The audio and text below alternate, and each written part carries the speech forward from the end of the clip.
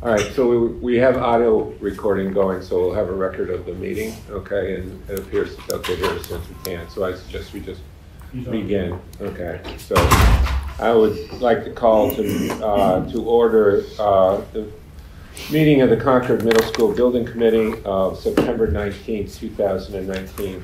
We have a fairly full agenda today, so I would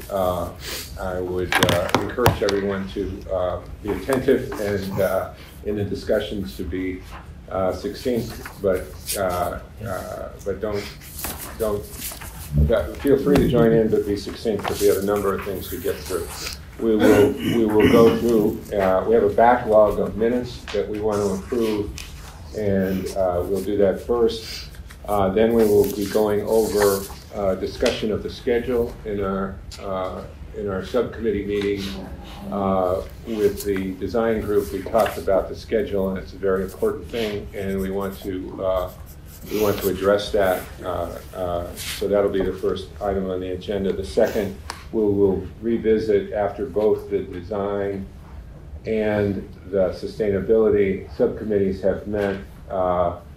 We now are very close to a finished version of the RFS, so we're going to spend some time on that, okay? And the goal there is to get that approved, so we'll be able to post that soon, okay?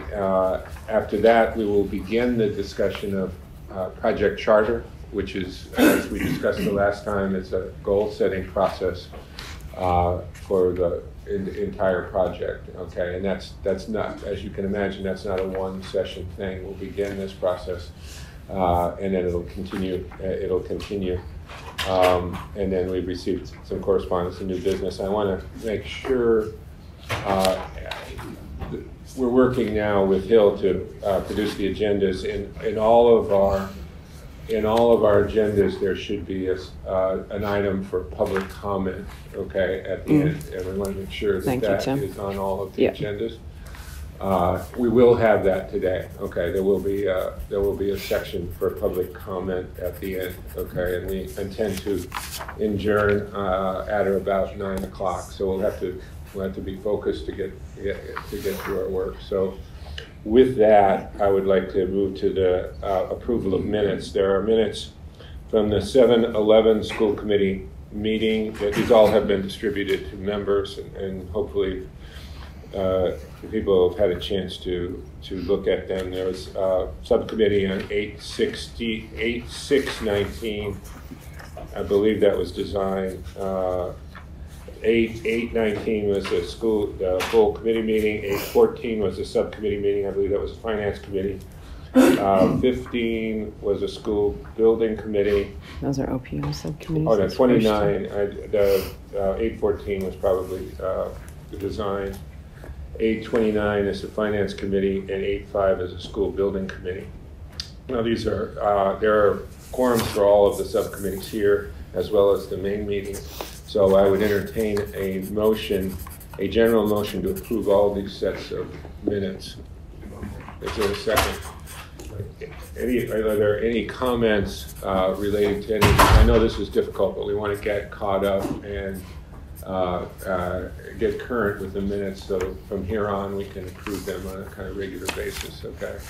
So are there any comments related to any of the sets of minutes? Just a point of order, help me out. Are we approving only those minutes for meetings that we attended? Yes. Okay. So is that whenever you vote on minutes, you should only vote on those minutes if you had attended. So if there are no comments, I would ask for a vote. I would ask for everyone to approve those minutes in which the meetings that they attended. All those in favor? Aye. Opposed? Okay, thank you. I appreciate that. I know that's a bit cumbersome, and we'll be more timely with the meetings. We had a lot of stuff going on in the beginning. Okay. And now we can get them on the web page, which lets them be public, which is important. Okay, the first item on the agenda is a discussion of the schedule. And Mike, you want to? Yes, I'm going to pull that up here. Everybody should also have a copy of it in your package. So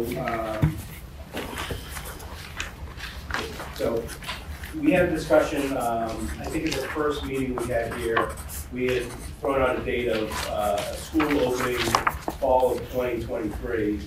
And we heard some discussions about that and had some discussions afterwards. That is there an opportunity to better that date? So from that perspective, we started looking at a high level of that. So I've got two scenarios here. One is the current schedule and one is the fast track schedule. The current schedule is pretty much in line with the schedule that you got last time. The one difference, you'll see that the end dates have pushed out a little bit. That's because we added the 45 days between town meeting and getting the town vote, which we didn't have in there initially. That's pushing this date out to October. We understand if we were to go this route, we would be pulling that back, probably trying to get that date back to July, if you will. So I don't want people to get alarmed about that, but what we try to do is we actually have everything plugged into Microsoft Project, which is a scheduling tool that we use. And we tie everything out so that one activity leads to the next, and that's where we've gotten this. So this information you're seeing has a lot of backup behind it, basically. So I just want to let everybody understand that. So this information, just running through the current schedule really quickly here, we're looking to hopefully get the designer RFP signed off today with that understanding that we could do that today. That will lead us to working with the designer over the next couple of months here and getting a contract signed in the middle of November. With that understood, based off of the information we've received today, we're looking to go to a town vote in November of next year. So we basically gave ourselves from when the contract was signed until 45 days before that, so that we could get the feasibility and schematic design done. We have the town meeting, the town vote, and then securing the financing, which would allow us to then get into design development and construction documents. We had a 15-month time period there. And then we had the construction of the building for 18 months. And again, that gets us to opening the school here, which is a little bit late. We've got to pull that back, obviously. And ideally, our recommendation is you never want to be finishing construction even in August. You want to do it in June or July. Gives us a chance to get the punch list done, work out the bugs, allows us ample time to get move-in done, IT work, and all that kind of stuff. So in this scenario, we might be shortening up, for example, the design documents by 15 months down to, say, 13 and a half or something like that. We might shorten the construction from 18 to 17, things like that. So this is assuming right now, I'll say for the lack of detail, a design bid build process. So chapter 149 versus a 149A. And the reason why I say that is if you go 149A, there's opportunities to have early packages and different things, and then the design documents and the construction can overlap more. So again, that's something we should evaluate down the line, which option is best for the town, for this project specifically.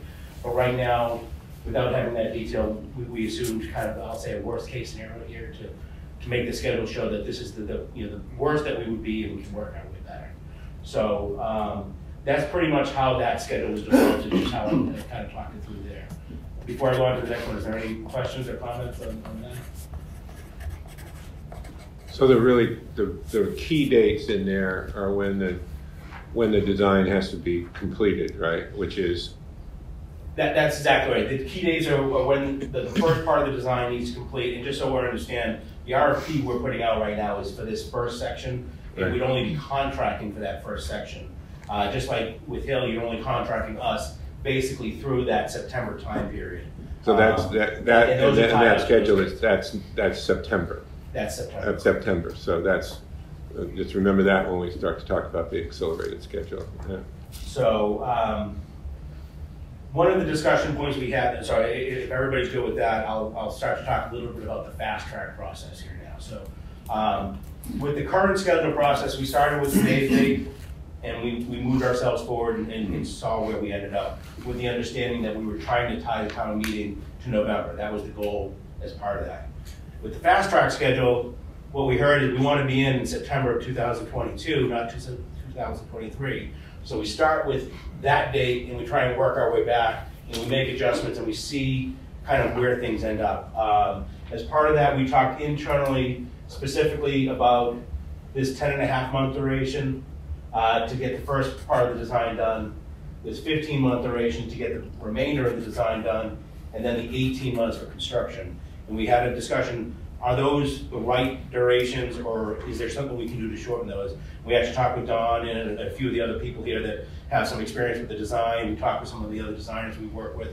And what we come up with an alternate plan, which we think is aggressive, but is doable, is reasonable, and something that we could work with. So from that perspective, what we're saying here is, with the understanding that Concord has already done a lot of the feasibility part of this first section, I have initials here. This is feasibility study and schematic design. So with the understanding that a lot of the feasibility has already been done, for example, it doesn't seem like we're going to be going back to look at the ag rental option or look at alternative sites. Seems like we know where we're going, we know we're going with a new building. That saves some time from the designer's perspective. So with that understanding, we feel that we can do a proper reduced feasibility and a schematic design within 5.5 months. So the one thing with that is key is we as a committee are going to have to make timely decisions and allow the designer to keep moving forward with minimal delays. What that would allow us to do is that would allow us mid-June to have the design done, an estimate done, and have a package that we could submit for a town meeting. So this option here, this scenario, would be looking to do a town meeting in June. Then after that, 45 days after that, we'd be looking for a town vote, which is the end of July, and then the funding to be available pretty much beginning of August. What that allows us to do then is start the CD and DD. So DD is the design development, and CD is construction document. So it's the design development is we've got a plan, a general plan. Now we're getting the details in there, and then we get from the details to even more details in coordination between trades that the architectural doesn't show us sync, the plumber does, that type of thing. So that's where we're getting with the construction documents. And what we're saying here is 7 months there. There is one option, one part of this that if the town was willing to take on that risk, ideally we'd like to allow the designer to continue designing after 5/1 and not stop for a month and a half or 2 months here. So ideally, we would allow the designer to continue into DD at this point once we've gotten approval from this committee. And what that does is this 7-month duration actually becomes 9 months then. It gives them a little bit more time. So between 7 and 9 months for them to do the construction documents, we've left the construction duration at 18. We just think we're too early in the process right now to shorten that up anymore right now. It doesn't mean down the line we can't list that, especially if we were going to consider 149A with the CM at risk, with potential early packages and things of that nature. I would say typically a new building kind of on in an area of the site that you can isolate tends to lend itself to 149, but a fast-tracked option might push you more towards 149A. Again, maybe a discussion for another day, but just want to kind of frame the discussion here. So with that 18 months, that basically shows us getting in on August 21st, so that would be substantially complete. About 5 minutes ago, I said that's not ideal.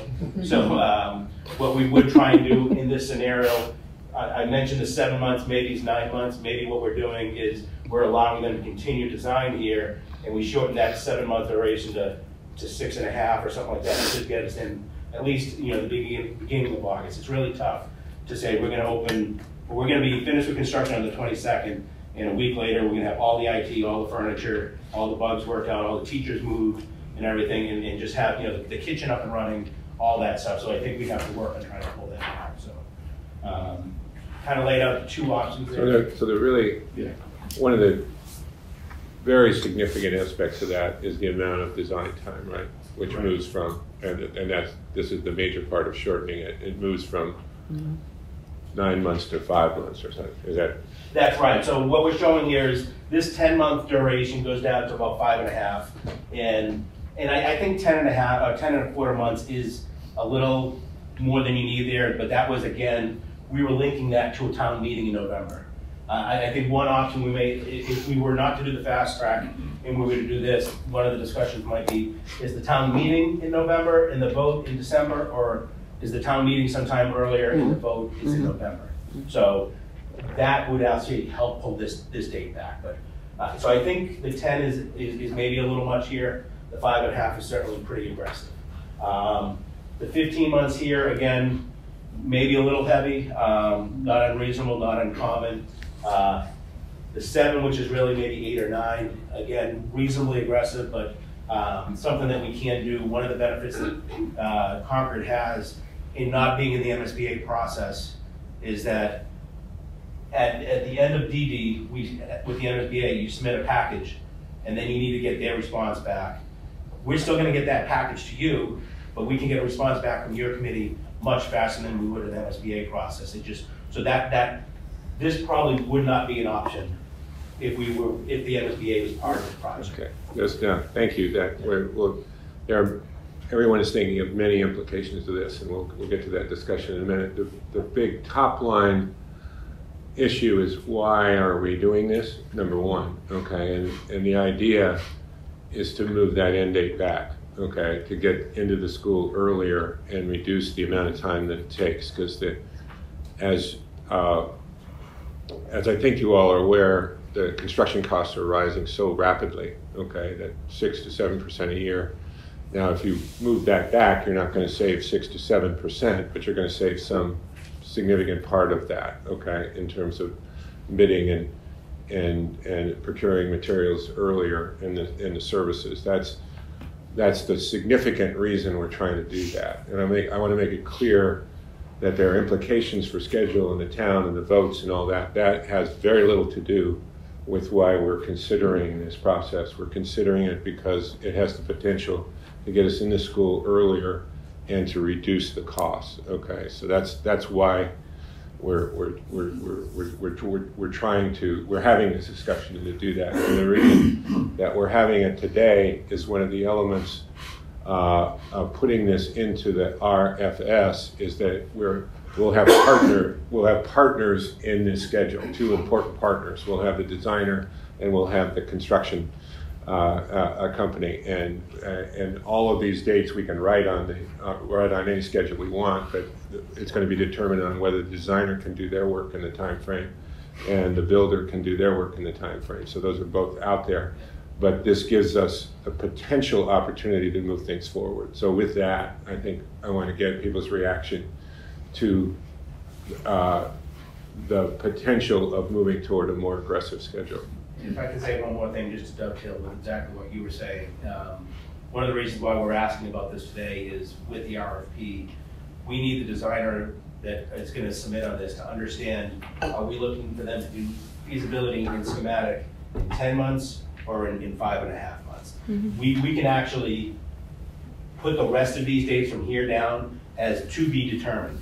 So whether we pick this option or that option, if we pick the fast track, for example, we want them to understand that they need to do this level of effort in 5.5 months. And they need to structure their team in such a way that there's sufficient staffing that they can do it. It's not going to be one person for 12 months. It might be 2 people for 6 months, that type of thing. And the other one little thing I wanted to mention from what you said, because I just want to make the record, if we were to accelerate the drawings and take the risk, that's not just the decision of this committee. That has to have town approval. Okay, because that will most probably involve additional budget and risk relating to that. So that would be both the town and to the finance committee and the town and this committee. Okay.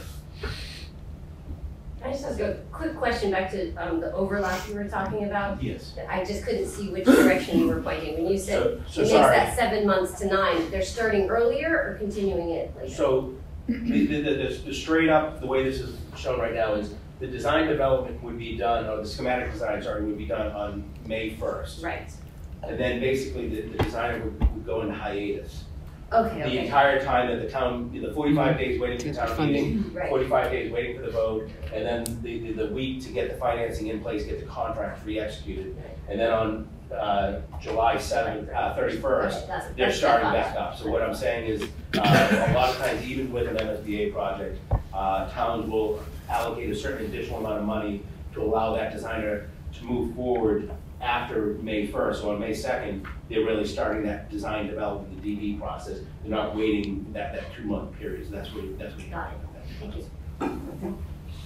For perspective, I've done it both ways as a designer. I've had towns that are willing to take a risk and cross their fingers that it will pass, and they've kept us moving for the sake of the schedule. And then sometimes we go into hiatus, literally try to, work on other projects or help out on other projects for a couple months until the vote. I'm on one right now. I delivered one last Wednesday, and I'm on pause until November. So, but others will say, let's keep going, and basically the risk you take is kind of those hours that you put in until the vote happens. And if it doesn't go through, then the designer has continued to work. And, right, exactly. Okay, thank you. That's exactly. Just wanted to clarify. So you're risking spending more money on the designer, but you're betting that you'll be able to save money on the escalation cost. Well, and you're not spending more on the designer. It's only that. Well, you might be spending money that you don't.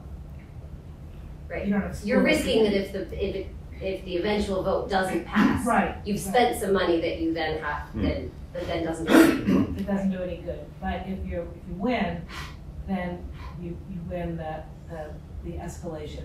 The time. You get the time. Well, the time you get into school earlier, but.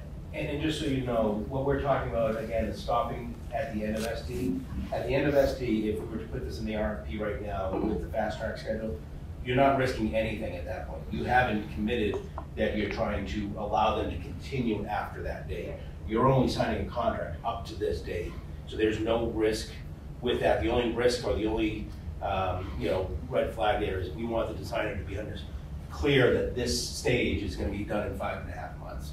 And they just got to plan accordingly. Again, they've got to staff up, basically. So that there's no risk. The risk would be from that point here, if you were to choose this route, and then sometime by December or January of this year, you'd have to decide whether you're going to do the vote in this time period, or if you're going to slide the vote out a little bit. And that's when you would start talking about that risk. I have another question. In other projects that we've done in town and projects that you've done, Ron, when you start to introduce the net zero elements and trying to sort of figure out the sustainability piece does that take longer? I'm just wondering, because I think that's going to be something that's going to be a big part of this project. No, I'm only answering because you specifically asked me my experience. No, as long as it's an integrated process that you get from the beginning. The hardest part is making the decisions, but it doesn't take any longer to assess options. In my experience, the part that's harder to control is the ability for the committee to come together and say, yep, this is the direction we want to go, this is the system we want to use, this is the, whatever it is related to sustainability. The decision making is typically what takes longer because people want to digest all the information and understand it. Because you can't just make decisions in isolation, really. There's a lot that goes into the decisions regarding sustainability in the building itself, frankly. So. Yeah, I would add that similar at cost as well. I mean, if we make a clear decision about the direction we want to go early, then it doesn't affect the schedule, and it also will cost less. Okay. Thank you. As we think about this, there's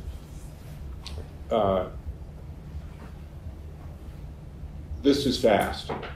Okay, there's no sugarcoating this. This is significantly less time for the design. So they're both the designer and this group of people, okay, will feel this. It's not like it's that's easy. Let's just go do that. This is a significant change. So I don't. If we entertain this, I want people to be confident that we can put the same quality attention to the project, such that the outcome is what we want it to be. Okay, that's the big issue for me. There's reward in this. There's significant reward in this, but we are making a commitment as a group and with our partner, the designer, that we're going to be able to do it in this time frame to the standards and quality that we want. So it's not a trivial decision. I want people to feel like we can do that. And we have talked. Dawn has given the benefit of her experience in terms of doing this many, many times, and our partners, OPMs, have taken it to the highest level in their company and gotten a reaction that said it is doable, particularly if the case is we don't have to have what is sometimes cumbersome review of the MSBA. However, that review has to be replaced by our own review, okay, in terms of all of those things. So this committee has to work very quickly but efficiently in doing that. So I just put that out there. We don't want to risk quality. Yes. I have a question. In your experience, does an accelerated schedule like this have any effect on the quality of the applicant pool responding to this request? People are busy. I think everybody's busy, and I think that's why you need to be upfront and let them know what it is. I don't think it's going to have a substantial effect on it. So it won't knock out firms that are... I can't say it won't knock out. I'm going to say I don't think that this is that aggressive that it would knock us out. You know, looking at it from our perspective, talking with other designers. I talked with a couple of designers I work with. We talked with Don. We don't feel that this is, I'll say, aggressive to a point that it would be detrimental. Okay. It's definitely aggressive, and meaning, you know, it's faster than a typical MSBA project, and Mike mentioned it. We need to make decisions and move forward, not rehash. You know, make a decision, and then we need to be, you know, very clear in our decisions and make them efficiently as the designer needs them. But the design time is not going to hit somebody as saying, hey, we can't it may, but if it were to, I would argue they would be too busy to meet the other schedule also. Okay. Right? So I think that's a fair way of saying, if they're too busy to say, hey, we can't do it by next spring, honestly, they may not be able to do it by the end of next summer either. So I don't know. That's my take on it. If I were assessing this as a designer. So this is basically a more aggressive schedule than your typical process in MSBA, but it's not. You're saying it's not unreasonable or unheard of. I think it's more aggressive, but I think the other caveat there is that an MSBA process would have a full feasibility section. Right. If we were doing a full feasibility and a full schematic, 5.5 months would be different. It would be very different. Right. But the fact that we're doing a very abbreviated feasibility to validate what was already done and then moving forward into the schematic, I think that is what gives us the opportunity to do this. It's also worth noting during feasibility and schematic design, you have 3 deliverables to the MSBA. You have 2 in feasibility, PSR, PDP and PSR, and then you have SD. So there are 3 points at which you're waiting for feedback from the MSBA. You're delivering something, you're waiting for their response, and then you're replying and moving on. So there is a process 3 times that we're committed to sort of following, but not committed to having to wait for that waiting for someone else's answer. Yes, and board meetings, etc. Right. So I'm not asking for this now, but is there a way to kind of monetize what the savings might be, what the financial impact is of one way or another? I'm not asking for an answer, but is there a way to do that? There is a way to do it. I think the parts that would contribute to that is the escalation, the general fees of an OPM, of a contract, things of that nature that would extend out. You also have the maintenance costs of those 2 buildings that you're not doing preventative maintenance for an entire year. There's other things like busing is going to get less because you're only going to 1 facility rather than 2. There, staffing. There's a lot of things that go into that you're going to have 1 kitchen rather than 2. It doesn't mean you're going to cut staff in half, but you're going to adjust staff. Definitely. Janitorial staffs and all that stuff. So all that would be something that would contribute to that overall savings. Right. I'm May also, sorry, is it on the cost or? Go ahead. Well, and I'm about to. No, I'm going to move you to the kids in a minute. Go ahead. I guess we're thinking along the same lines. I was just going to say, I've heard Lori talk multiple times about the value, the educational value moving in earlier, and she can say it so much more eloquently than me that I was going to say, could you explain that to everyone? Yeah, I mean, we've got multiple sets of issues, and Justin should chime in at any point just in how we're operating right now. Limitations all over the place, and frankly, the other part that makes me nervous, which is kids, but it's also highly about infrastructure. We never know what's going to fail in those two buildings, so there's always a lot of risk there. We've scrapped together so far, but there's always a potential of some major infrastructure going down, and then we're relocating kids, and so that always is in the back of our heads, and the longer we take to build, the longer that'll be.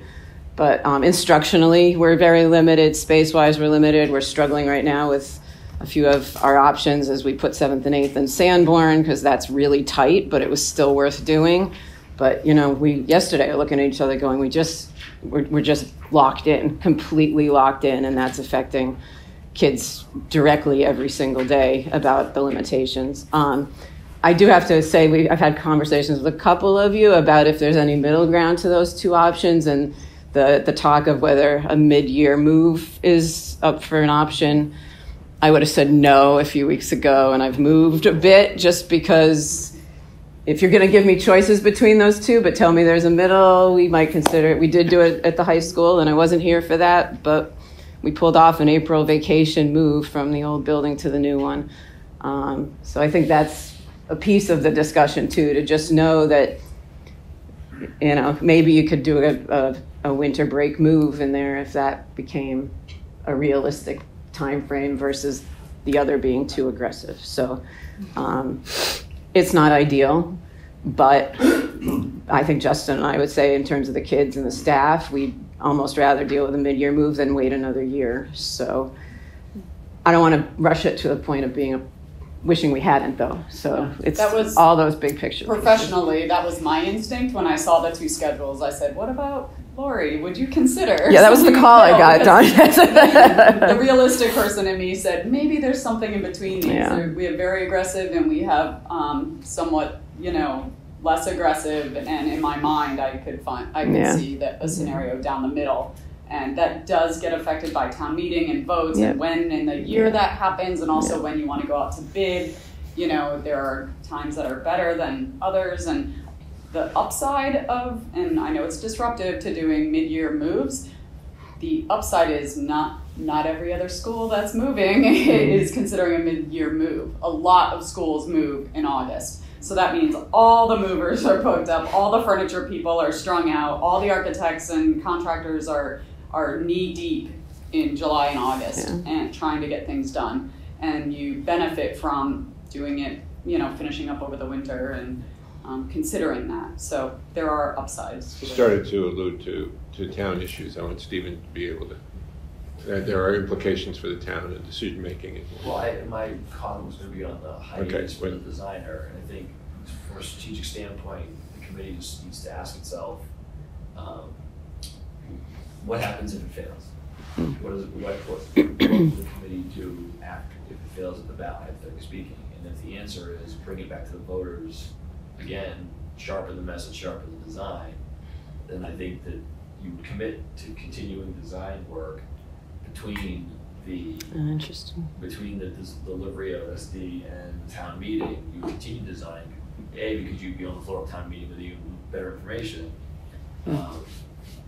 But because if it's one and done, then you wouldn't spend the money on design. But if the commitment is to get the project done and go back to voters at a different date with, like I said, a better message or maybe a revised design or something like that, I would suggest that you probably decide early on that you would commit to the designer that work will continue in those. There would be no hiatus, and that's just a food for thought. So you're addressing the interim. Money that you You're still. I mean, the only thing is, if you go from a strategic standpoint, if the design goal is let's design the ideal building, and it fails, and then you have to go back and redesign the building to be something more cost effective, then maybe you wouldn't take the hiatus, because then some of the design features that were developed during that period may not be a part of it. You'd have to VE out. But if it's let's just get the building that is most efficient, then you could keep going. Just I think that's fair comment. That's one part. Interesting. That is one part of this. There are other, there are other things in what we're suggesting here that move things forward. But I think that's well taken in terms of that decision related to continuing the design in the interim. Yeah. So can I just add, from the perspective of the students again, I think it's somewhat normalized, especially those who support the education at Concord Middle School. We have 6 classrooms outside. And because we've been doing that quietly now for 8, 10 years, it just seems a normal part of the education at Concord Middle School. That's not normal. And the parents, we had over 500 parents in the Sanborn building yesterday. And they were commenting on just the state of the condition of the building. It looks beautiful. The investment made by school committee has been exceptional, and the building really looks great. So I had parents in the beginning they followed their child's schedule yesterday, saying, wow, this building looks great. I'm beginning to doubt whether or not you need a new building. Then they followed their child's schedule. And they were called to go to a science class from this side of the building, walk through the entire building, go outside to the outside classrooms. Usually a classroom mod drops in like your last couple of years of a building process like this. And where we've had 6 classrooms, it doesn't matter what configuration we're in, we need those 6 classrooms outside. So from a safety standpoint, I have kids going outside all the time. It's essentially an open campus for 11 and 12-year-olds. And I just wanted to add that perspective as well from the perspective of the students. I will echo that as one of the parents who followed a schedule last night, that I consider myself relatively efficient and able to follow a schedule. And I was late for 4 out of my 8 classes and missed the first, minute or 2 of the teacher's the overview of what was going on. So I would guess that tends to happen with kids as well, trickling into their classroom over the first few minutes of class, which is disruptive to everybody. So just a little color to add to that picture. If I have a student who needs to go to the bathroom during one of the 6 classrooms that are outside, the student needs to bring a door swipe when they leave the classroom mod. If they forget it, the classroom mod is locked behind them, and the side doors to get into the building to go to the bathroom is also locked. So they're knocking on the door, they get a door swipe, they go into the building. The closest bathroom to all my outside classrooms, goodness, I'm not good with feet, but it's a good, probably long 4 or 5 hallway. minute walk to get to a bathroom, to do the business and then go back. You think about an interruption in the learning. It's significant. Because again, another detail, excuse me, does our community know? There are no bathrooms out there in our classrooms, in our outdoor classrooms. So it's those details too that I think it's the job of all of us to make sure that we know the impact that is on the students. That's why we're all here. Yes. Yeah, and I think, my guess is that everyone here would concur we need to replace that. Okay, everyone here would concur it would be good to reduce the cost by getting it earlier. Okay, and right now, are we confident that we can do that? And we're not. This isn't the end all. We will put in a schedule at the RFS. We'll get a lot of feedback through that process. We'll have a partner then on board in a couple of months, and this will come into sharper focus as we work with them in terms of hopefully this or something very close to it, but we'll gain more on that. But right now our decision is the schedule that we put into the RFS that we're all behind and we're going to work toward, and is this a reasonable thing to put in there? Yes. I think we'll all hold our breath about what could happen to those facilities in the way of some catastrophic event with roofs or plumbing or anything else. Nonetheless, so far what I'm hearing with these 2 schedules is a very fine argument for an intermediate schedule. Having personally lived through the high school mid-year move, I can say it's very, very doable. We worked with the firm and posed the question, how is it humanly possible to do this in a week? The answer was, If we can do it with hospitals and do it with nursing homes, we can do it with CCHS, and in fact they did. So to Lori's point, I think it is very, very doable. I'm not worried about the kids' resilience for that move. I don't minimize it. I was on the high school building committee, and we were hopeful, but we weren't sure what was going to happen, and we were significantly impressed with how well it went. And I don't minimize what moving in the middle. There's a lot of work and a lot of, particularly for the teachers, in terms of getting everything up and running and moving. But we were pretty pleased with how that happened with the high school. We're sort of talking about the same thing, a 1 to 2 week move in with the fast track schedule. I mean, the 2 weeks is more than 1 week, but if we did it in 1 week at the high school, then that doesn't scare me so much to be trying to move in 1 week in August, if we look ahead.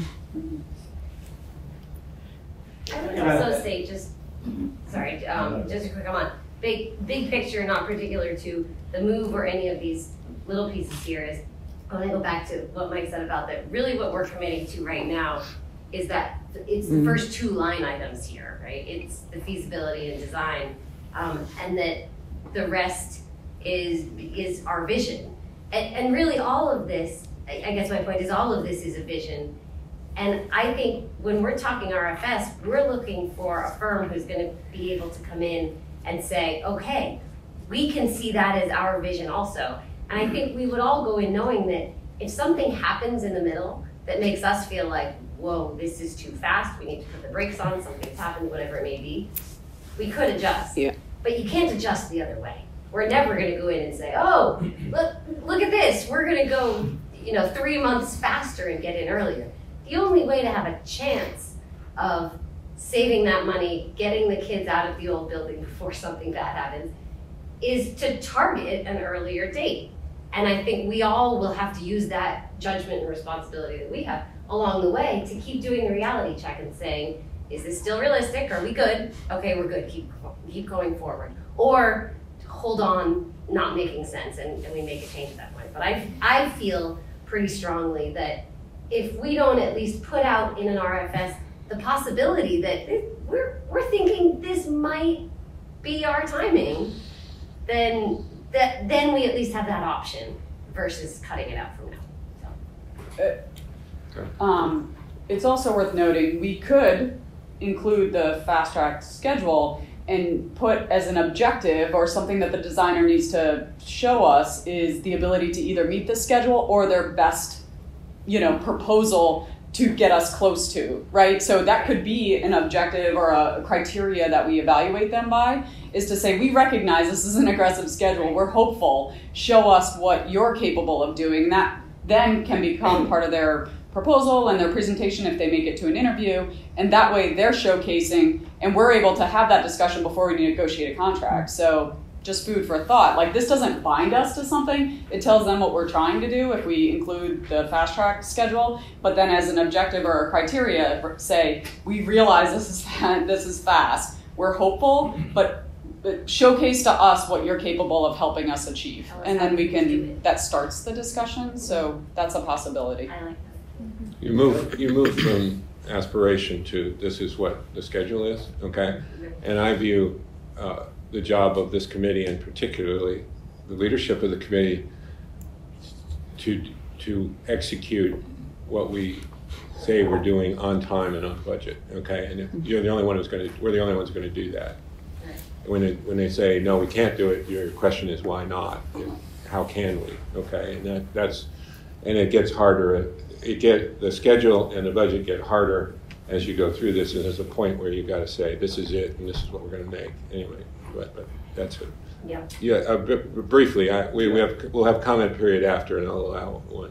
This is related to the schedule. Just can you clarify obligations to meeting these deadlines? So I know that right now we're talking about the RFS, but eventually that becomes a contract. So if this committee doesn't meet these time targets, is there repercussions? If there's a contract with the designer and the designer can't meet this schedule, is there going to be cost overruns for parts of this taking longer in the end. It's more about, Yeah, there's a lot of parts to that. And there's a contract and what the contract says, and there's a relationship and when the schedule is set and what the commitments are. So it's very hard to answer that question right now. The goal is there not to be cost overruns and there to be congruity with the designer in terms of the goals. Okay, and then the contract has to reinforce that. Any other? Well, I guess. To me, the fast track seems very aggressive. I guess I'd be nervous about a late August planned completion. I'm wondering, to the point you were raising, Mike, of we're trying to issue the RFS right now. We really just need to provide those first 2 line items. Can we focus on that? 5.5 seems very tight to me. But for the purpose of this RFS, can we borrow that time from the deliberation of the town and put in the RFS for now 7 months for FS and SD, and then not include any of the dates within the RFS? I think our thought was that we would literally just put the first 2 lines in, the dates in the first 2 lines. Everything else would be TBD. I like Don's idea of maybe throwing it back to the designer and say, we filled in TBD on these, you tell me what your dates would be. They're going to do that anyway, yeah. To be honest with you. They're going to put together a project schedule. That's what project managers do. They got to make sure they can meet it, right? Yeah. So they may put it together and be like, whoa, we can't do this, but here's what we can do, which I think is... And just 1 second, we're up and running now, right, on television. I just want to say to the people who are watching this, we apologize for the first part of this meeting. There was some confusion relating to the TV bearing in a different place where we were, and we got them over here as quick as we could and got the television up and running. I just want to make sure that people watching this show understand that. So, to your second question about the 7 months, I think Heather said it correct before. If we want to go with the fast track, we can always adjust to the middle or to the standard. If we go with the middle, we can always adjust to the standard. We can't ever go back to the fast track. And if we go with the standard, you can't really, once you've started down that path, we can always take more time and slow it down a little bit. But it's very difficult and very expensive to try and start accelerating the other way. Just like when you make the decision early on to go net zero, and you give that direction, it's clear that that's the way we're going. We're not reviewing other options, so you've got a clear focus. So I think my recommendation is whatever the committee decides is the right decision, but just understand that if you go with the fast track, you're still giving yourself more options. If you go with the current schedule, you're kind of going down that path. We're going with the mid option. Again, we have some options there, but the fast track wouldn't be one of them. We could just be limiting ourselves on teams may not bid who think they can't beat the fast track. That would be the downfall there. I guess to me the decision point is the school district okay with the mid-year move? We are. And if you're okay with the mid-year move, then instead of backing a schedule out of an August move-in date, now you can put together a schedule that makes sense for design and document preparation. Because if you move in December or February, it really doesn't make that much difference in the grand scheme of things. I mean, stuff could, like, to that gentleman's question, you develop a schedule on what you know, on what is known, schedule develop, and then in the middle of it, when your electrical sub goes bankrupt, and you lose, 30 days. Stuff happens from time to time, and if you have a schedule that has no, tolerance for stuff happening, you add a lot of stress to the project. And if you're really fixated on opening day move, being in for opening day, it can change the sort of dynamic of the project. But if we're saying a mid-year move is okay, then I think you can kind of breathe a little on the schedule. But I think when Mike said the committee needs to make a decision, the decision is, are we okay with the mid-year move? If so, let's, kind of nail, memorialize that some way and then have the schedule fall out from that decision. As an alternative, in my suggestion, based on following up with what Steven's saying, is we could put the less aggressive into the RFS and then say, we're considering a more aggressive schedule. Please show us an option or multiple options to have us, move in somewhere between fall of 22 and fall of 23 and let them kind of give us their, so, they're still presenting something to us, but we're being less aggressive in our tactic and asking them to put forward something they're comfortable with. Less aggressive, you're talking about maybe 7 months? Well, I'm saying, I don't know if you include the left-hand side in the RFS, but again, as a criteria saying we're hopeful maybe this process can be shortened, or, please show us an option that allows us to be able to do that. I like that. If you have that as a ranking criteria, okay, and a design firm tells you we can get it done faster, then there's a layer of accountability if they don't meet their own schedule that they propose. We've done that preemptively. Been like, whoa, their schedule's really loose. Like, we can save them money and propose something at an interview that is actually gets them there quicker. Yeah, so that's another way to do it. So to summarize that perhaps we use the first schedule, but put into the RFP in some fashion, that it would be a goal to accelerate this if we can, and we're interested in your thoughts on that. Both at feasibility and SD, but then also at the construction, so recognize, because they'll put together a whole project schedule, not just to get us to end of schematic, they'll look at the whole thing. So in that, we should just say, as part of this, and we'll talk about that before we negotiate the contract, but then also recognizing the implication on the full project.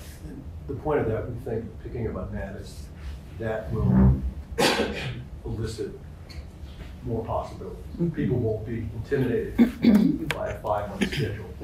Yeah, and if the best they can do is what we have on the left, then if everyone comes in and says that's the best we can do, then that's the best we can do, right? Well, you may also find that you want somebody who isn't so flexible on the schedule, and that you trade that off against the schedule. So there's that too.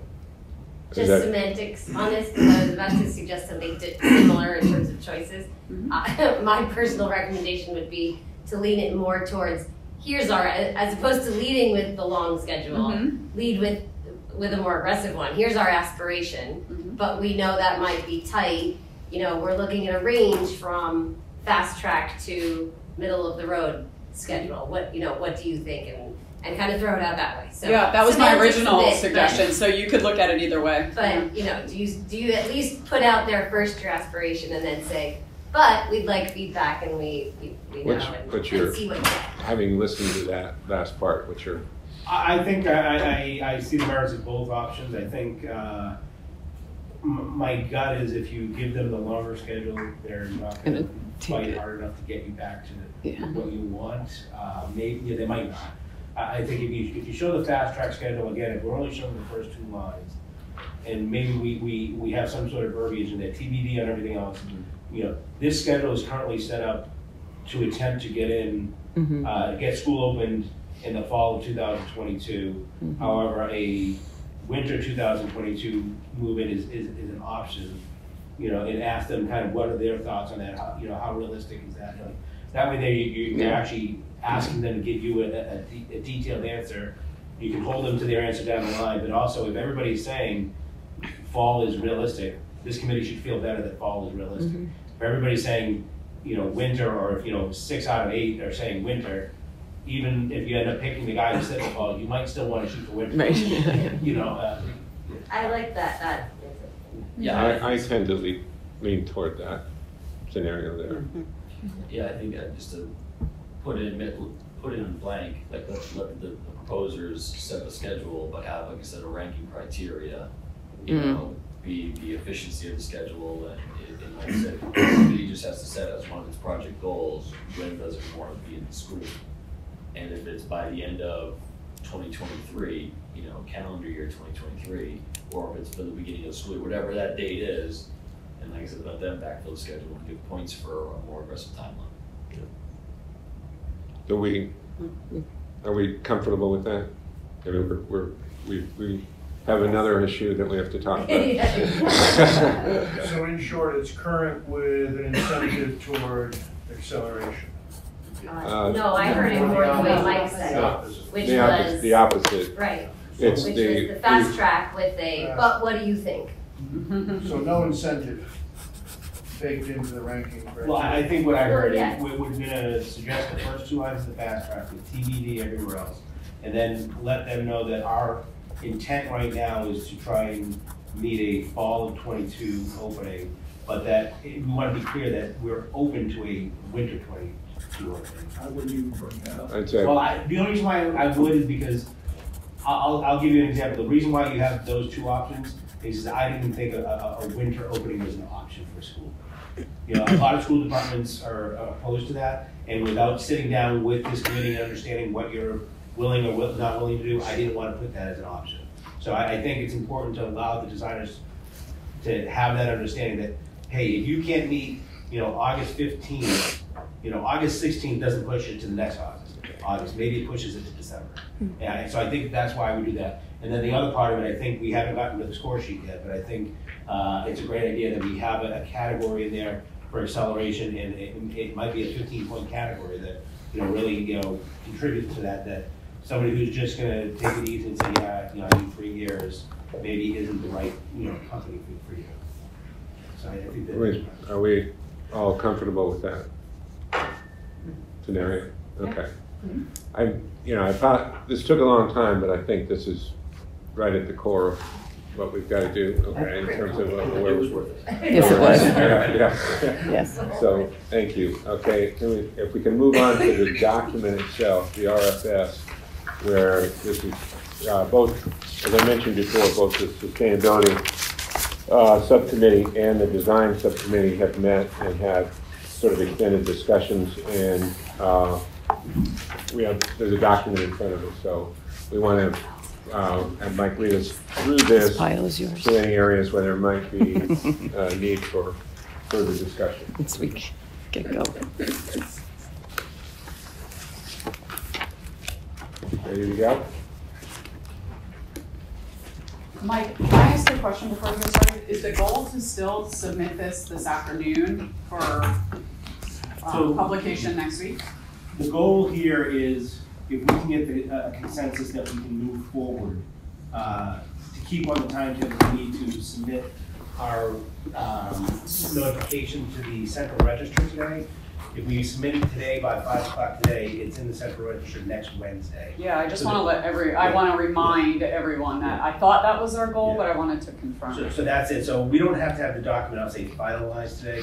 We have to know where we're going today, so that by next Wednesday I have a final document, so that it gets in the central register, it's advertised, we get people asking for it, we can deliver it. So that's really the goal here, is that any edits that we need to make or anything like that, we just need to be able to do that. I'm still working with Stephen right now for the contract portion of it as well, so that's another big part of it. Okay. We've got to finalize. Thank you. Okay, so let's get to it. So we have gone through this with both the Sustainability Committee and the Designer Selection Committee. We've made updates based off of that, and I believe those updates were distributed to everybody. So before I get into the details here, I just wanted to maybe kind of open the floor to questions, comments, that kind of thing, and then that will kind of help lead us, where we need to focus on. Go to that section. I think one area that we wanted to make sure that we have some time to talk about a little bit is the sustainability goals within the document. Okay.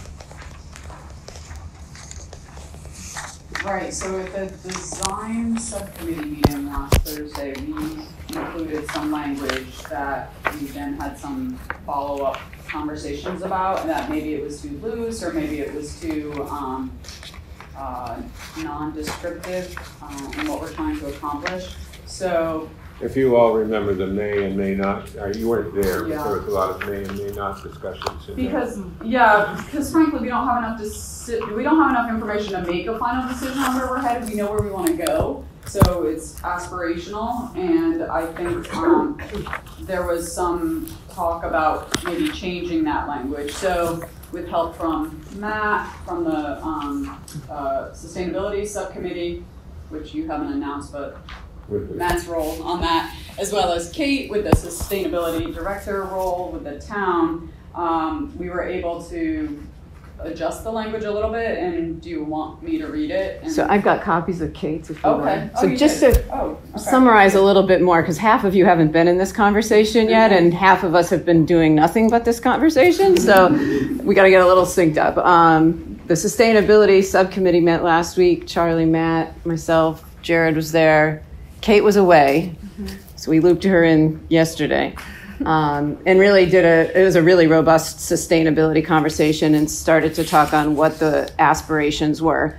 Matt and Charlie had to dumb it down for those of us who don't live and breathe that. So, I mean, that's part of the discussion, I think, is the information gap is pretty significant among the committee on who has what level of understanding. So we came up with a first draft there. The next day, last Thursday, the design subcommittee met and started to look at what the sustainability group had drafted, had another round of really robust discussions. And my takeaway is all of us are going in the same direction. It's the how we get there, which is a very small piece of, the RFP's got to set some level of what the goals are, but we haven't had the goal conversation yet. So we're sort of bouncing between process and demand at the moment.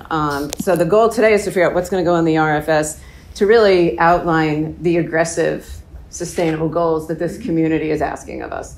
And it's the discussion of what words are going to do that while we find the balancing act between attracting the folks with the credentials to do that, but not overshooting to the point where it looks like we've made firm absolute decisions and goals without cost discussions and things like that, or overshooting where we reduce the pool of applicants who have the experience.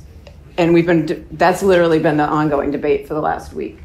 So yesterday, when I got Kate in the loop after her honeymoon, she ended up offline of all of this, offering up a different, slightly revised version of what's in your packet. So I have that if we wanted to look at that. It seemed like in our little conversation, it might have started to hit the middle ground of what we might consider. So that would be my suggestion as I give you this, and we can hone in on what Kate proposed. Yeah. Okay. Do you want me to read it out loud for? There's somebody to pass it out. Yeah, I've got it. Pass it out. There you go.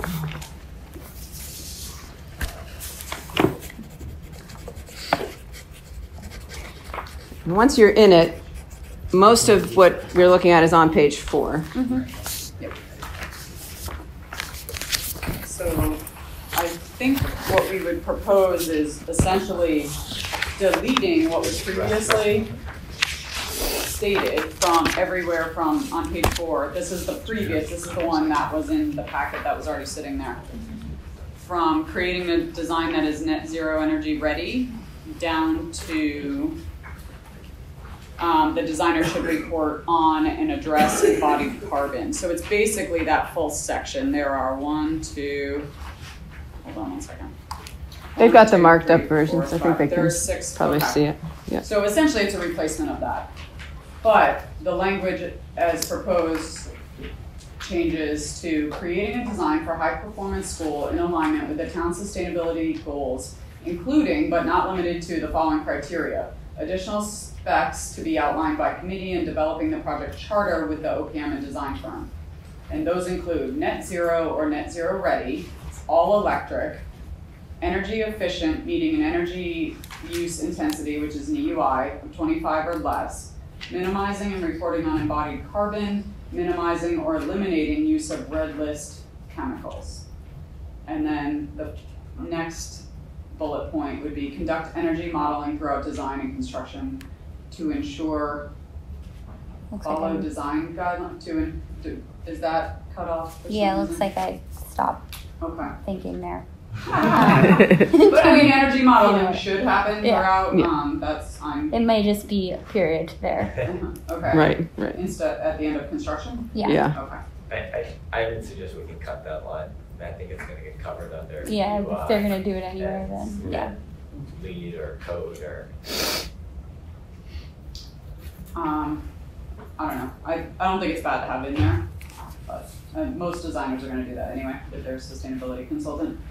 Follow design guidelines for LEED Platinum or Passive House certification. So that tells them we are basically looking for one of the highest and, criteria for a sustainable building. And that does not limit us in any way to go in one direction or another, or no direction, kind of picking and choosing what we think is best for Concord in our building. Yeah. And, you know, maybe we choose that certifying it is more than we want because we've chosen, you know, a mixture of different criteria. So I think this is identifying a very sustainable building in a way that doesn't limit us in any way. Yeah, and that was my goal, as I guess having the blessing and the curse of not being here for the week of the subcommittee meetings, was looking at this fresh, thinking, you know, I just wanted to kind of tie it all together and make it clear, similar to setting our ambitious timeline of like, this is what we really want in a building, right? And when we get into the discussions, we'll get into the nitty-gritty of how we achieve that. But my thinking was, how do we attract design firm that's going to be understand that the town is really committed to sustainability, it's a really important part of the project, far from the only important part of the project, and be excited about bidding on it and helping us get to the most sustainable school that we can. So that was kind of my thinking in just trying to streamline, this is what we're really hoping for, and so they can see that we're really have high expectations of this building. But still, like Don said, give us the opportunity with the designer to get into the nitty-gritty of what does that look like. Right. And as a designer, I would read this and say, wow, they're really passionate about sustainability. Like, this is going to be a very sustainable building, and, you know, we need to put the right team together to get them there. So. Other reactions?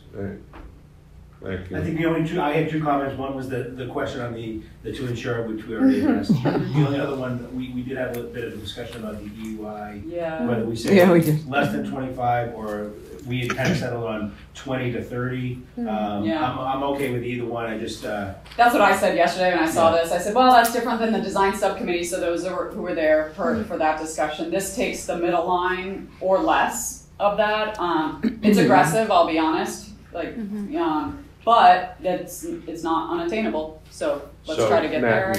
I think that is a very wise move to go with 25. I was quite bothered by the 30. Yeah. So because 30, okay, you know, we can do things that aren't hard, but you know, doing things that are hard requires a little bit more. And if others are achieving those numbers, we should push for it, because it really puts a limiter. The higher EUI puts a huge limiter on what you can do with solar. From a net zero point of view, it kind of starts to box you out if you have, you know, using too much energy. So that would be point one. I got a couple of points on this. The second point is on the net zero or net zero energy ready. I wondered about the use of the word or. It seems to me that net zero ready is really the design process that really deals with orientation, the site, the use of the sun, the shape of the roof, the infrastructure that would be required to support that. It's an integral part of your design and so forth. But we want the outcome to be a net zero building, so it's not an either or. I think it's. I was just thinking of it as. I think it's both. I was thinking of it as either or. Is that we can decide if we want the design to include the solar aspect or not, and that's the difference between ready and fully net zero. Well, I just saw we were unequivocal about the words all electric. We seem to be equivocal about the net zero. That's the way it comes across to me. Like, well, geez, we're not sure. But all electric, we seem to be a lot more confident. I want to make sure that the actual amendment that the town produced, I believe, says net zero ready, right? Correct. It did, but net zero ready doesn't imply that net zero is some future I totally state. understand that. I just want to. Yeah. I think it behooves us to be clear about what the mandate that the town gave us, okay, in this process. And we can certainly have aspirational goals to be net zero. Matt, you want to? I guess my reaction, Charlie, when I read it like Kate does, where it's trying to teach Alex, if we're really going, that the decision about the solar is we're not totally committing to right now, but we want all the design elements that would make it so that would be achievable. And I actually think that's where we are. I'm not. That's not saying that we want to have that discussion, certainly, and the financial and other implications of it. But I think that more reflects where we are. Would you be advocating for just net zero then, Charlie? Well, if you soften things up, you're just not going to get there. I think we ought to include, as maybe this gets to the goals discussion. I don't know. It does, yeah. But I think it's more important for the goals discussion. I want to remind everybody, this document is not where we're making all of the decisions relating to sustainability. Okay. Yeah, I'm happy to wait for the goals discussion. I'm happy to do that. I just think it's important to kind of bring the group along. No, the reason I would like to do it, to have it more focused there, is I want us to be collectively more informed about all these terms and concepts before we have that debate. Yeah.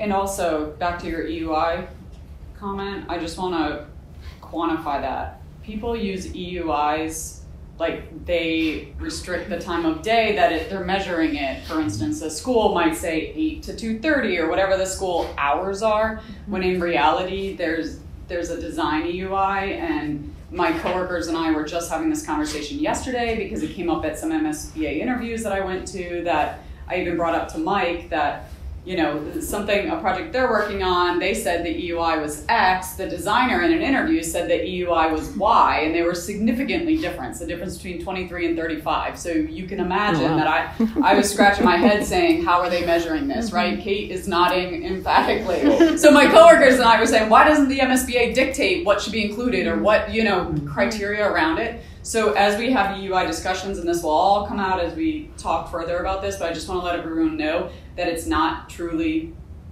you have to understand what goes into that number. Well, and specific to King Open, I went back and looked after you brought it up the other day. It's advertised in some places as 27, not 19. I think, was it 19 you said? Which one? King Open, the one in Cambridge.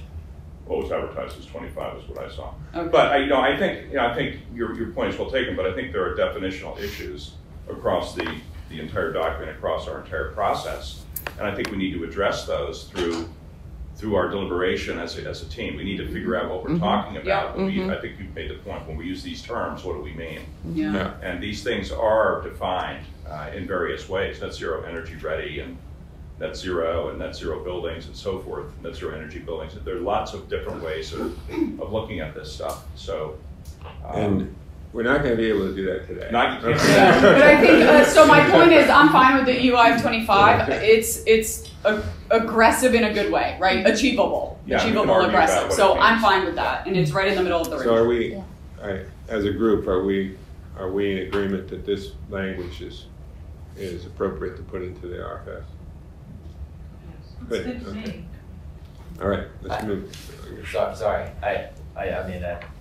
maybe I shouldn't be bringing it up. You did add, Kate, which is great, the living building challenge and red list chemicals, which I think is new. So that's the bottom, sub bullet there.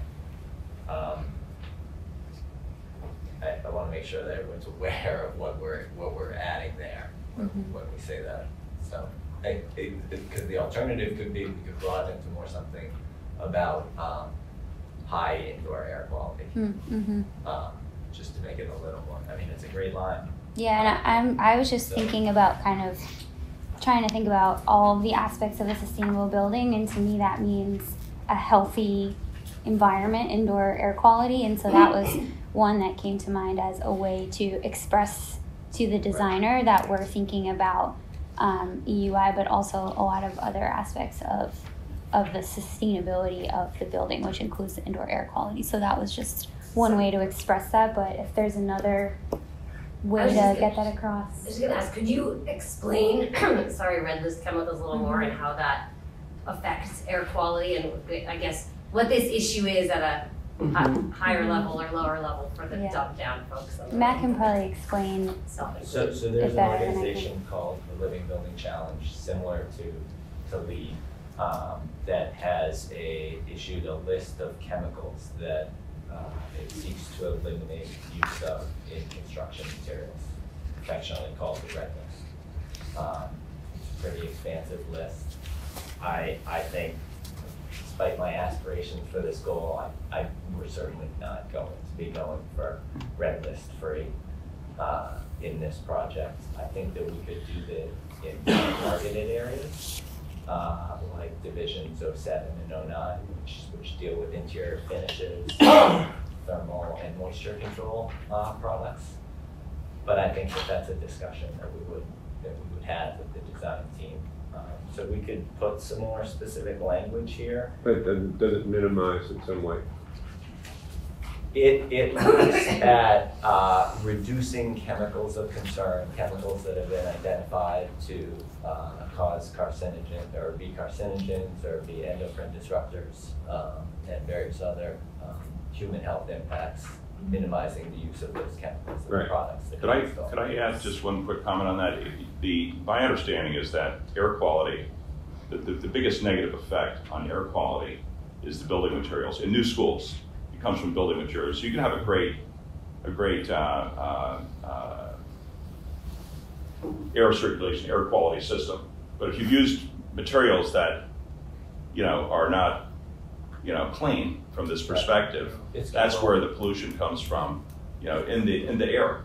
It doesn't come from, CO2, for example. It comes from the chemicals. And it doesn't really come from particulate matter either.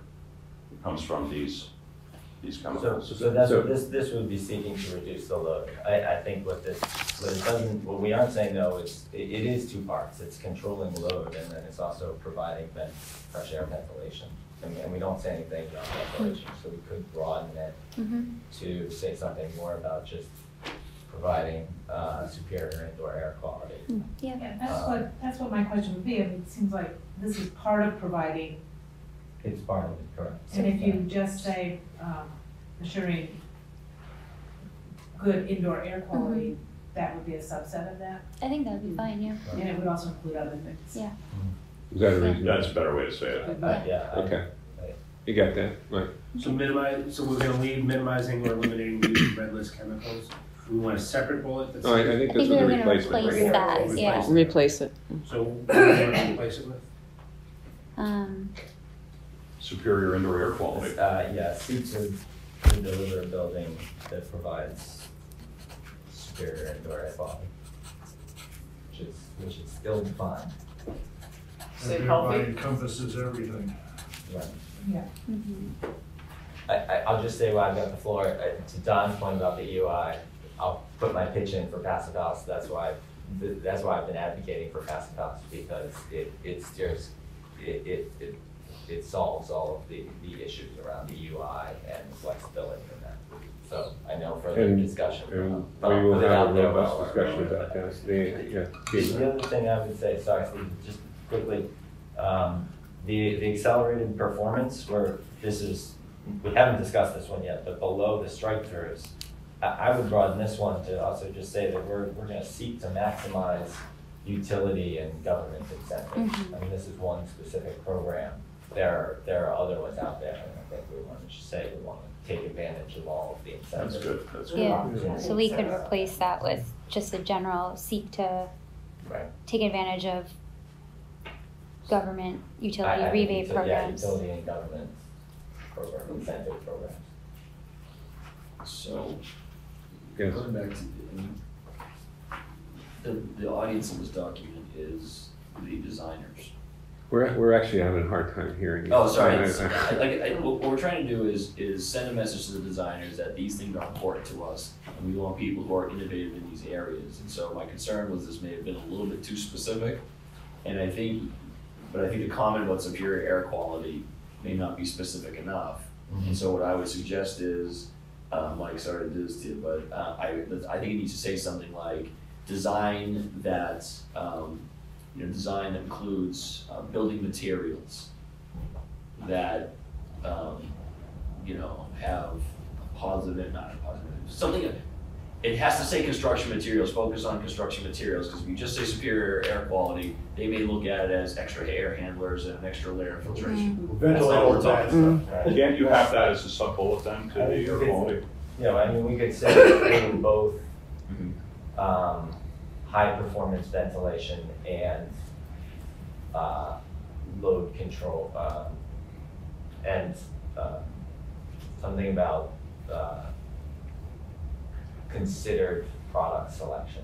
Yeah. Or What if you something even like, I mean, those are the two parts of it, so we can highlight, I think it's a great point, Stephen, that we can highlight what we're viewing as the two major components of that are both the ventilation system and the product selection. I mean, the reality is this stuff just sounds expensive. And I think as we get into it, the committee's gonna wanna have some options to review and setting and try to, like, I don't subscribe to the notion that once you put it here, you're locked in. And if you set the bar high, then you can't fall short of it, or if you set the bar low, you can't go over it.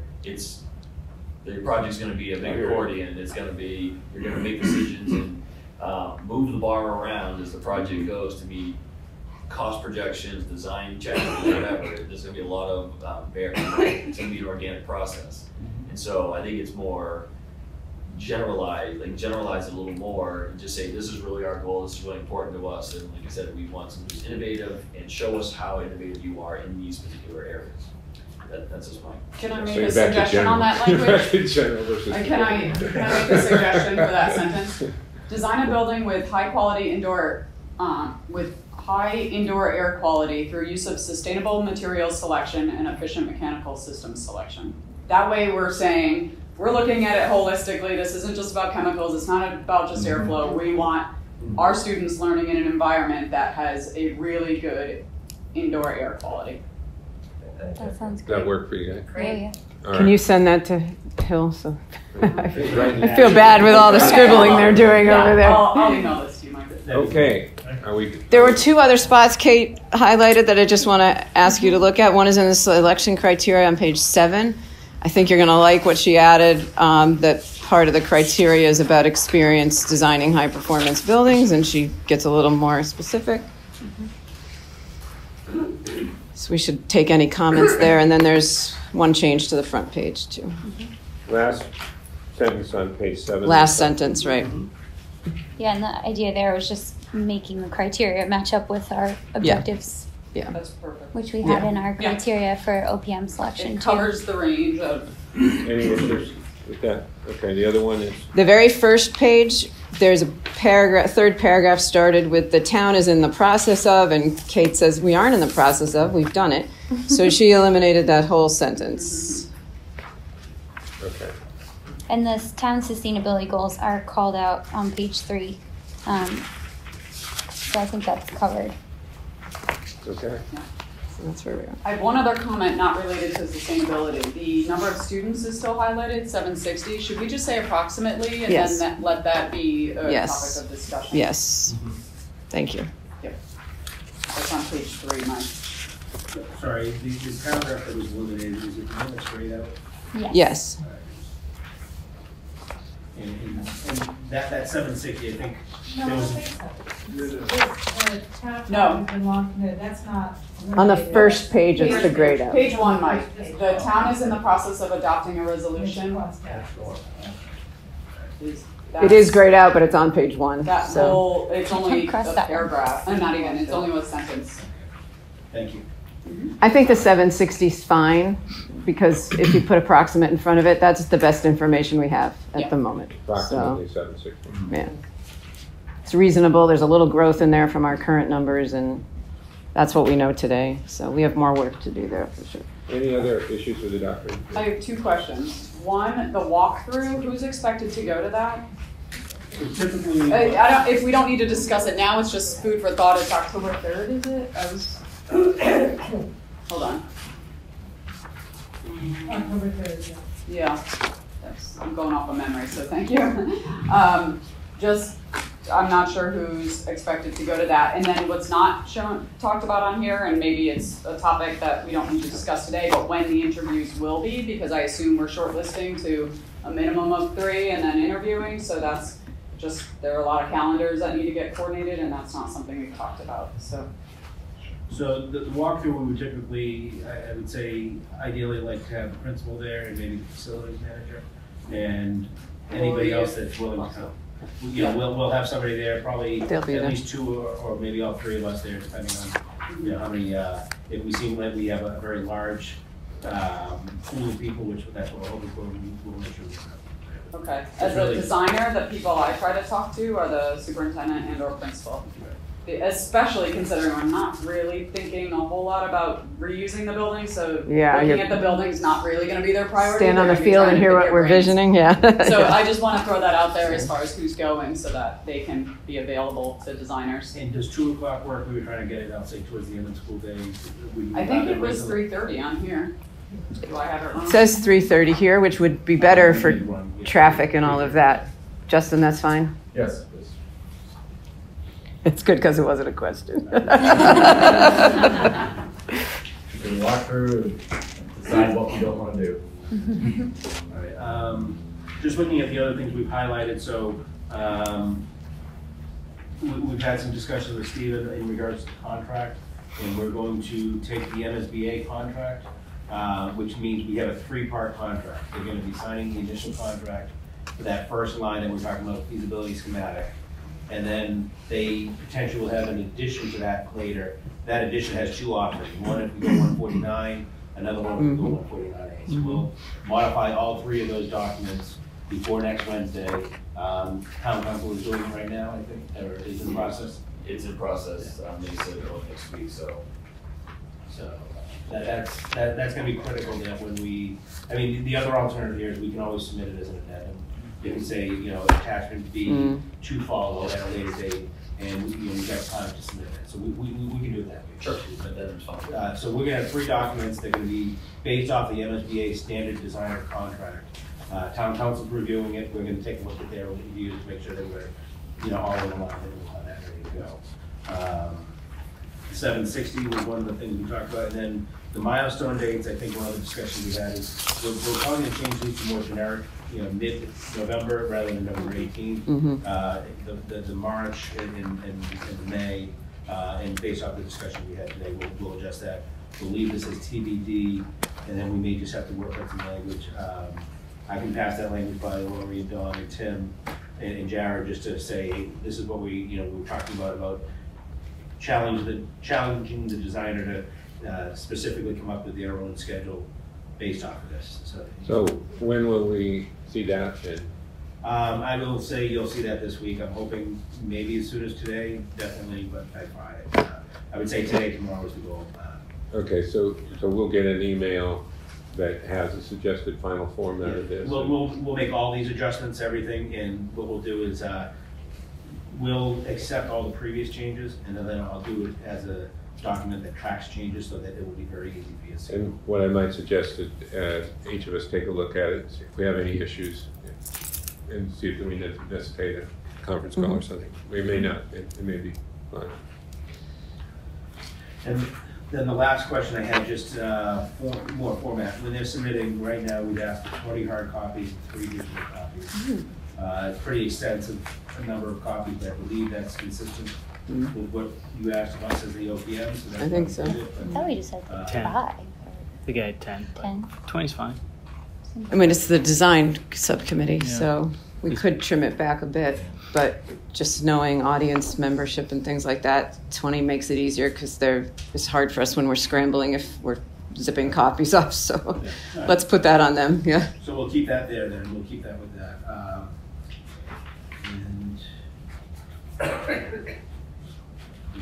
Sidewalk, and then I think that's all I have. Okay, so we're, yes. I just have one more question.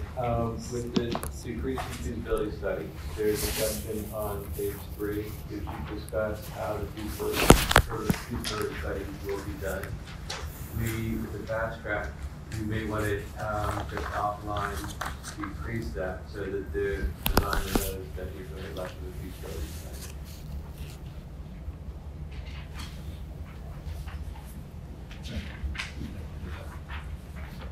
Any other RFS issues? Okay.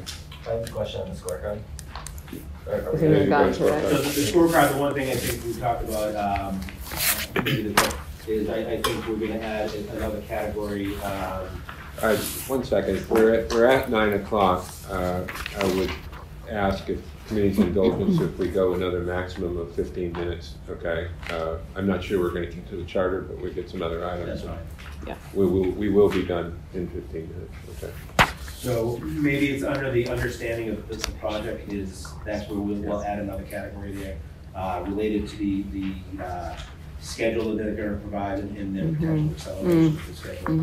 And I would probably make a recommendation hearing how important this is to everybody, that might be an item that's scored between 0 and 15, but whatever. I'm fine with that.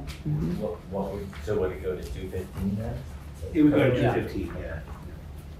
Yeah, just, I mean, the 200 was a nice round number, but it wasn't that we were shooting for 200, you know, it's just a score out of 250. Well, so on process, I mean, the way we used the scorecard for the OPM was the subcommittee used that to give a score, but then once we shortlisted it, it kind of reset, right? Is that how this will work with the design committee? Where this will just be used to kind of create a short list, and then from that we will reset and evaluate all the short list on as kind of starting from 0. I don't know that it's starting from 0. It's still recognizing the importance of each of them as we evaluate them in a interview setting.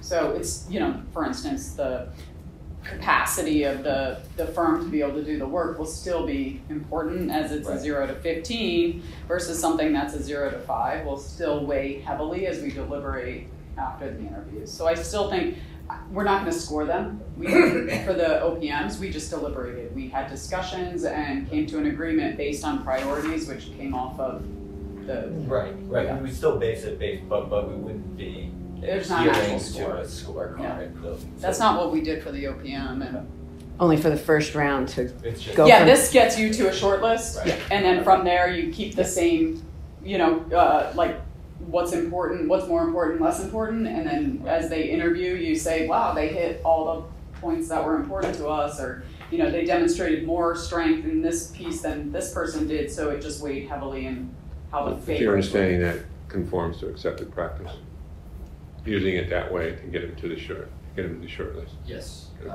Okay. There's a couple of different ways to do that. No, I just want to make sure that we're in line. You know, it's not legal, but it's a procedural process that should be adhered to when you tell the designers this is what's happening. Looking at the score sheet, my only concern was there's no benchmarks. Like a lot of times they'll have, you know, 5 projects or more is worth more points. You know, instead of saying kind of keeping it open-ended, you know, experience with similar projects, it doesn't say, you know, 5 or more is highly advantageous model. But I think based on the experience that I wasn't here for, but I think it is more of a comparative evaluation than an absolute evaluation. So I think this will give you the flexibility to do that. Yeah, because that's my point. I feel like we need to haggle less about point totals and specific line items if it's just to get us to a short list. It is, just to get us to, and just so everyone knows, the MSBA, as they evaluate proposals, they do it as a designer selection panel. They have their own criteria that they then shortlist, and what then happens is the town is able to put questions together for the 3 or 4 interviewees, which tell them how they need to focus their interview. So just as a procedural thing, if anyone's interested, if you think we've missed anything in the RFS, that's how the MSBA does it. So then there might be 4 or 5 questions that are critical to hit in the interview that if you don't, then you're sort of docked, if you will, or asked in follow-up questions. So just procedurally, that's how the MSBA designer selection panel operates. Yeah, and what we can do is have to do it that way. You send out the interview schedule and you say, this is the schedule. You've got 30 minutes of presentation, 15 minutes for follow-up questions. In your presentation, you should be sure to touch on these, the follow-up question. That's essentially how they do it, so which allows you to then, from the interviewees, who hit what topics and how hard and how well did they showcase it. Right off the bat. So we set on this scorecard. Okay, I don't need to. Yes. Okay, so on the, are we good then? I think I'm fine with that. You got everything you need to move to the next step, and we will now be able to adhere to the schedule that we referenced earlier about posting, correct? Yes. Okay. So I feel comfortable if the committee, I don't know if we're gonna take an official vote that we can move forward, or how the committee typically does it. Why not? Why Okay. not? Yeah, I agree with that. I would entertain a motion to approve the format of the RFS as we amended it today. Second. All those in favor? Aye. Opposed? Thank you. Thank you. With regard to the next item, the charter, okay, I think we don't have time to do that justice today. What I would ask you, it will be on the agenda for the next meeting, okay, to basically comment on what the committee members should be thinking about in anticipation of that discussion. So if everybody has in their packet, I can pull it up on the screen, but we have guiding principles, project scope, total project cost, and project schedule. It's kind of 4 headers here, and that's really what we need the committee to think about. And what are the guiding principles? What do we want, meeting an educational program? We don't have to specify what that program is, but we need it, that's one of the guiding principles that, net zero, things like that. That's the type of stuff we want. Ideally, a project charter is a 1-page document, maybe it goes on the second page, but it's a 1-page document, high level, not getting into the minutiae, but a high level, but giving enough information that we can refer back to it at any time during the project and understand where it is. And I think what we had said at the beginning is, I typically do it in a bullet point fashion, and at the end of the project, if I can check all the bullets, we probably had a good project. That's really, that's kind of the elevator speech on a charter. So if you can look at those items, projects, cost and schedule are probably things that are just numbers that are going to be developed as we go forward. I wouldn't spend a lot of time on that, but it's the guiding principles and the scope. Guiding principles, like I said, are net zero energy, the educational program. Scope is things like, do you want an auditorium or not an auditorium? That is something, again, that isn't typical with the MSBA, but most districts want. So what I would say at a high level, particularly in the area that concerns you, okay, be thinking about a statement that says, this is what I would like to see happen in this project, okay? And again, it's a high level, okay? This is what, when we're done, we look back and say, we're proud of the fact we accomplished this. So that's the discussion we're gonna have, okay? And I think what we'd like to try and do is, literally, maybe we have the notepad up there, everybody's words get put on it, and then what we'll do is we'll try and combine it. Charlie and Matt may have 2 things that are very similar, but slightly different, but we may work on kind of combining it, and we can bring that back at the next meeting. Say, hey, look, we took these 40 items that we came up with in the meeting, and we reduced it down to 10. Did we miss something? Did we take something out that we shouldn't have? And it's a living, breathing document here. Good. Can we compile those ahead of time? I mean, if people want to start sending stuff between now and the next meeting, we can come with the first 10 already on the board. That's fine. But I think sometimes it's nice to get off the computer screen and actually get on the pad of paper. I mean, the goal in these things is not to inhibit people by saying, here's a list of 20 that we've already decided on. You really want people to be free to say what they really think in this discussion. Yeah. Good. Tim, Go ahead. let me ask, in our September 5th meeting, we had a draft for discussion, project charter. Should we just sort of be ignoring that? I think Hill took a step back and said, why don't we start fresh? Yes. I'm speaking for you, but I think I would that's say what happened. we try to give you some input, and what we heard is that maybe we should start fresh and let everybody That is what we. give their input rather. So That is what we're doing. take a look at it. If it helps you, use it. If it doesn't help you, don't use it. Sorry, there's a lot of things happening. All right, correspondence. We received a letter, right? We received a letter from a group of citizens, and they were inquiring related to the profound use of wireless in the schools and the effect on the children, and wanted to talk about wanted us to discuss a direct network plan for the schools, and we responded to that, noted that we received it, and we indicated that we will revisit that letter when we, at the point in the project where we discuss safety and technology. Okay. Can I add something to that? And I'm sorry this fell off of our radar. We also received an email from Josh Virgil regarding comments about the RFS language, including the site as well as the building. And I went back and looked, and they were all valid points, and thank you for sending that. I do think that we've done a pretty good job saying project or facility, and I think it's generally recognized that this is to include the site as well as the building, especially as it relates to sustainability and within the budget. So those were some of the highlights of the correspondence there. So thank you, Josh, for that. Okay, that's the correspondence. I have a couple of announcements that Don alluded to one of them. There's some things to do with the subcommittees. We've added Charlie Parker to the Sustainability Subcommittee, okay? And also in the Sustainability Subcommittee, we have asked Matt to take a lead role in terms of the Sustainability Subcommittee, and he's agreed to do that, and we're appreciative of that. Also, with regard to the Design Committee, acknowledging the incredible role that Dawn has played in bringing that together as we start. Given her responsibilities as co-chair of the committee, that's probably not sustainable. So we've asked Court to take a lead in the leadership of the design committee. He's agreed to do that. That's not, Don will be a member of that group and undoubtedly have significant impact on the direction of the committee. But this sort of spreads the leadership out a little bit and allows us to do that. The other thing, also in communications, Pat and Heather have agreed to take the leadership of the communications committee, and in a really exciting development there, a citizen stepped forward, Chris Gagne, who has significant experience in terms of school communications. He actually has founded and manages a firm that relates to assisting schools in communication with their towns and citizens.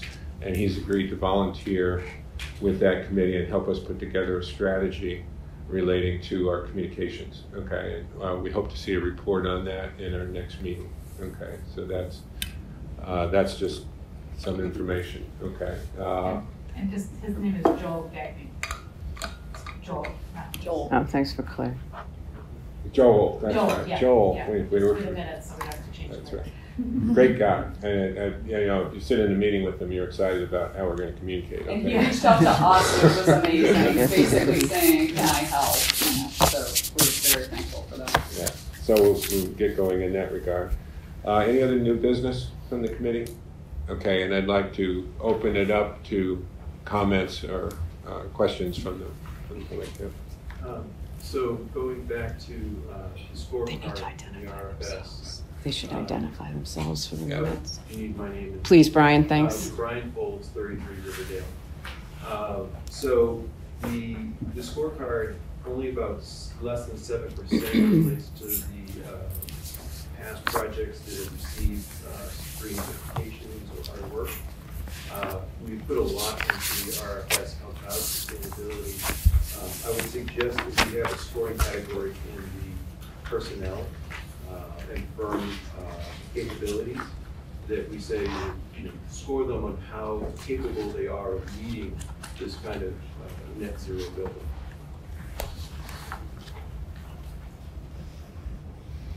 Okay. Does that make sense? I defer to Matt and. So it's a great point, Brian, and I guess that was the reason for my question on how we use the scorecard. So I think that I have two thoughts to that. One is that we're just trying to get to a short list of designers, and then we're gonna reevaluate from there. So this is just to kind of weed out the people who we know we don't want to talk to. Do you think 7% related to sustainability will get kind of person to do this kind of project? So that's my second point is I think that I could, like me as one member of this committee, and when I fill out the scorecard, I would read some of these with my sustainability lens on. So like does the and I don't, provide detailed descriptions of demonstrate understanding of the project's particular needs and challenges. That doesn't necessarily say anything about sustainability. When I would score that, I would view that through that lens. Is how I approach it. I hear your hesitancy. I agree, and I think that well, I agree with it and I hear your responsive concern of yeah, but it's not, we want to see it written. That's why we spend so much time kind of working on the sustainability goals. We all try to get the right person for it. I just want to make sure the scorecard also reflects those initiatives. Can I make a rebuttal just for the sake of being a designer?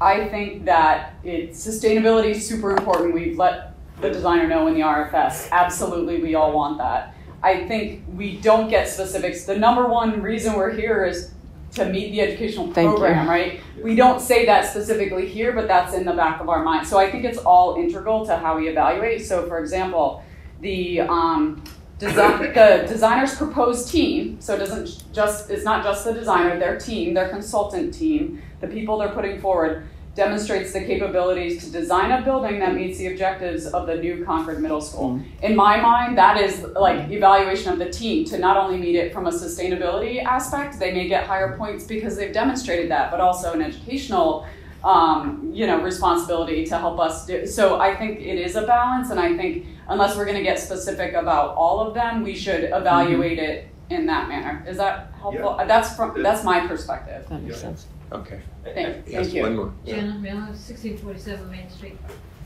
When you're talking about the ventilation system, you talked about high efficiency, but I did not hear the words heat recovery ventilation system.